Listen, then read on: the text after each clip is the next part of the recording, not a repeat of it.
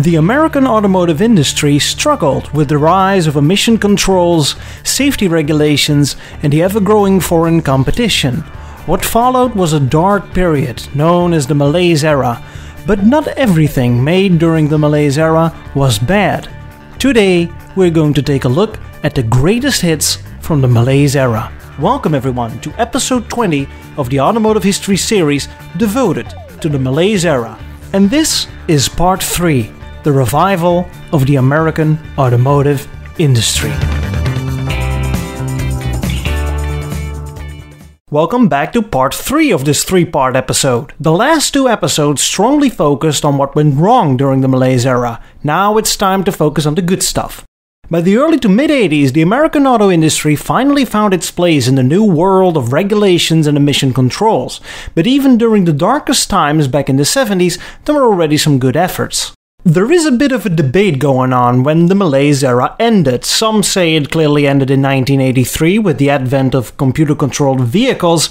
Others say it was 1987 because of the national speed limit being raised to 65 miles per hour. And then there are people that say that the Malaise Era lasted well into the 90s. For me, it's kind of like a bipolar disorder. Some days I wake up thinking, oh yeah, in 1983 the US car industry finally got their mojo back. And some days I wake up thinking, oh man, the Malaise Era really lasted well into the 90s, didn't it? Anyway, this is what keeps me up at night. The sole reason for me to think that the Malaise Era lasted well into the 90s is because of this car, the 1992 Cadillac Brougham. This is like a lazy chair on wheels, and then Cadillac has the balls to openly complain about the grandpa image. This is a grandpa car! 1992! You're effectively looking at a car that was released in 1977. This is a car with a 15-year-old design, inside and out and also under the hood. Today's equivalent would be walking into a Caddy dealership and buying a Cadillac DTS from 2006.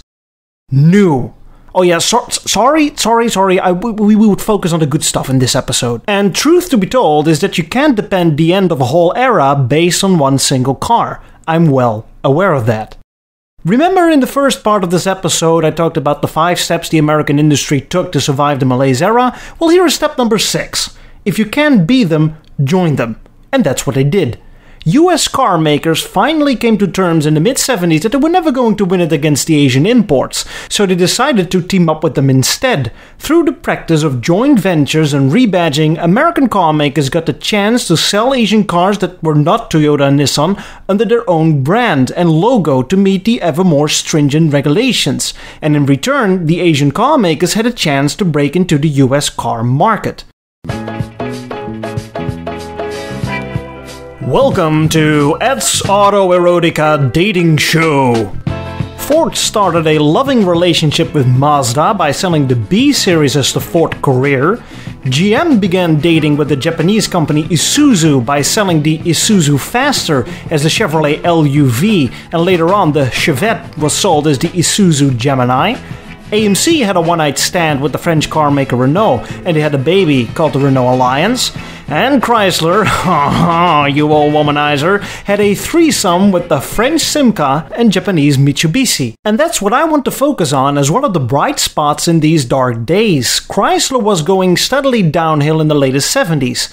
In the early 70s, they didn't even try at making a compact economy car. Instead, they imported the Hillman Avenger and sold it as the rebadged Plymouth Crickets, which turned out to be a bad idea. Then they decided to drop the highly successful Dart/Valiant line, not true compact but dead reliable mid-sizers, and replacing them with their homegrown attempt at creating a compact car, the Aspen and Volare, which turned out to be a bad idea. But finally, the much-needed smash hit was here, the 1978 Dodge Omni and the related Plymouth Horizon.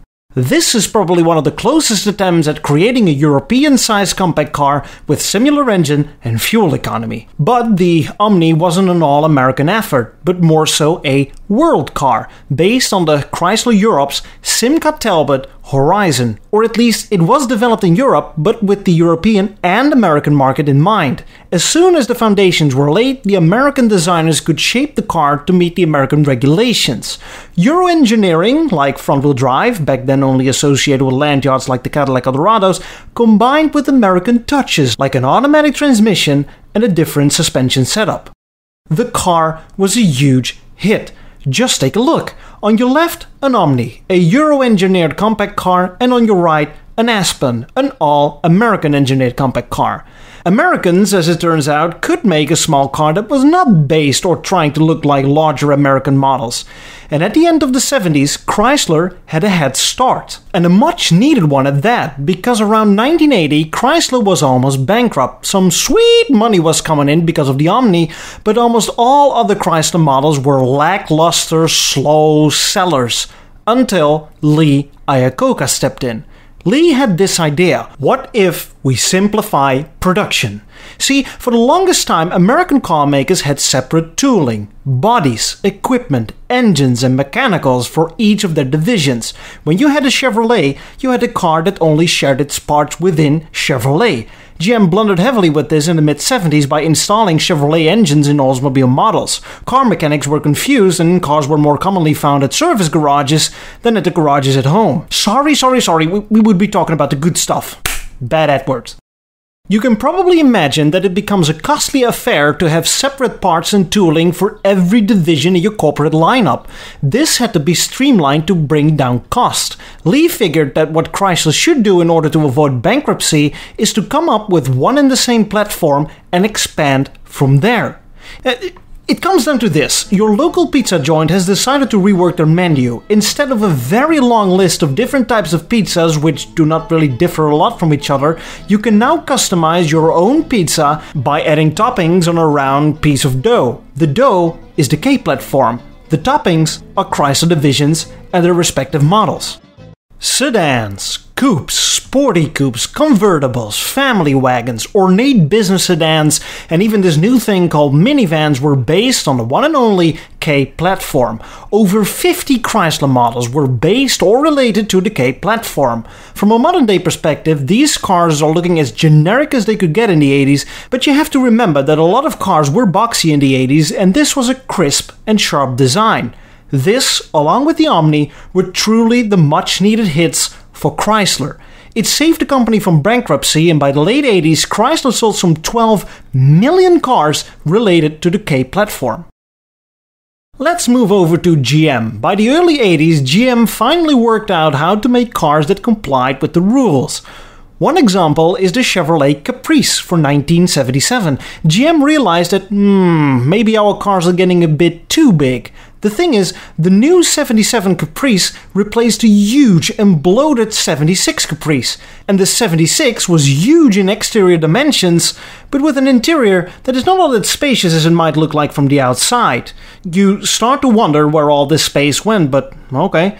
The new downsized 77 Caprice was the other way around. The car was designed with a more spacious interior in mind and a smaller exterior around it. The Caprice was not a compact economy car, quite the opposite in fact, but it set the bar for the new generation of full-size American cars. Full-size, but a bit smaller. It was still as traditional as ever, using tried and true architecture, engine in the front, power to the back, but in a much lighter package. As a result, the car was more fuel efficient without losing any more of its power, although you can't really get any lower than 145 horsepower from a 5-liter V8. The generation lasted all the way until 1990, almost unchanged, and sold in great numbers to fleet services, like taxis and police cars. But there is more. By the start of the 80s, GM felt a bit more confident and started experimenting, in a good way, introducing Buick. By the mid-80s, Buick offered the Regal, an upscale midsizer with, V6 as a standard engine. It is your average Luxomobile, chrome accents, triple brown color, the works. Pretty boring, right? Wrong. GM sent Buick to the racetrack with a beefed-up Regal with a V6 which had a turbocharger. Okay. The Buick T-Type proved to be a racing success, and what wins on Sunday sells on Monday. GM went all in on the sporty Buick and proceeded to create even crazier performance versions of the Regal, like the Grand National, limited edition T-Turbo, and finally the almighty blacked-out GNX. The GNX was the one to have. 300 horsepower from a turbocharged 3.8-liter V6, 0 to 60 in less than 5 seconds. This car was faster than some Ferrari and Porsche models. Impressive for a car that would otherwise be driven by a grandpa. Performance was no longer a bad word that could only be achieved by there is no replacement for displacement gas-guzzling V8. Instead, it could also be achieved by modest 6 or even 4-cylinder engines with the help of high-tech stuff like turbocharging and electronic fuel injection. Ooh! The Buick was a prime example of this. The second muscle car war had started, and Buick wasn't the only one. Ford entered with the new Mustang SVO, powered by a modest 2.3-liter 4-cylinder, making 200 horsepower in 1986. A very respectable power output, even by today's standards. Chrysler also joined by asking Carroll Shelby for help with the Dodge Omni, which I mentioned before. The end result was the Dodge Omni GLH, which stands for Goes Like Hell, and the GLH S, which stands for Goes Like Hell Some More. Americans and car names, I tell you, man. The GLH S had 175 horsepower from a 2.2-liter turbocharged 4-cylinder and a 0 to 60 time of under 7 seconds, a serious hot hatch and a real competitor to the Volkswagen Golf GTI. But back to Ford. While American car makers progressed under the hood, design-wise many of their standard models still looked boxy and rather traditional, especially compared to European models. This was not helped by the government. See, when it comes to car design, the entire world had moved on to the world form of harmonization of vehicle regulations, except the US, which still uses the Federal Motor Vehicle Safety Standard, which became more and more of an obstacle. Things like flush-mounted headlights, pretty standard on European cars by the mid-80s, weren't allowed. Instead, old-fashioned rectangular headlights were still in use. Ford figured that besides downsizing and making an engine more technologically advanced, aerodynamics could also play a huge role in making cars more fuel efficient and therefore meet the CAFE standards. Watch part 2 for more information about it. After some time of constant nagging, the US government gave car designers a bit more freedom, and Ford made great use of it with the introduction of the Ford Taurus in 1985. The Taurus was a radical departure of what was considered standard at the time. Almost no grille, instead a bottom breather. No rectangular headlights, but hidden behind sleek-looking glass, and above all, a very aerodynamic body. This, along with the European Audi, was one of the cars that launched car design into the 90s. No more corners and boxiness, but smooth lines and rounded off corners. Whereas many other American cars still looked like they more belonged in the 70s, the Taurus looked like it belonged in the 90s. And if this video would be endless, we would now slowly sink into the 90s. But you know what? Screw this. I'm going to make a part 4, where we are going to look beyond the 1980s and discuss the lasting effect of the Malaise era on the US auto industry, all the way until the present day.